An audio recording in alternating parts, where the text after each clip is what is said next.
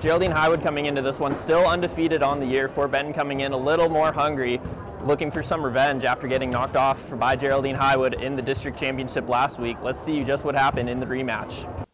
First set, rivals are holding on to a 1-point lead, and senior Abigail Dines punches it down the middle for the kill.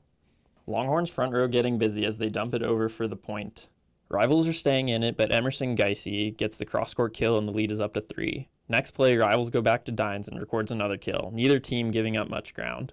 On to the second set, after Fort Benton gets the first, Asia Rowland finds a big swing and puts it down for the kill. Rivals are scrambling in the front row and the third hit finds its way over for a Rivals point. Rivals back on the attack, but Chloe Kabalnik is able to hustle and dig it out, and Geisey finishes again with the kill down the middle. Longhorns are up 24-20 and get the service ace to win the second set. Rivals going back to their seniors to get back into it, Dines again with a front row kill. Rivals would fight back, and ultimately Fort Benton wins in 4 sets.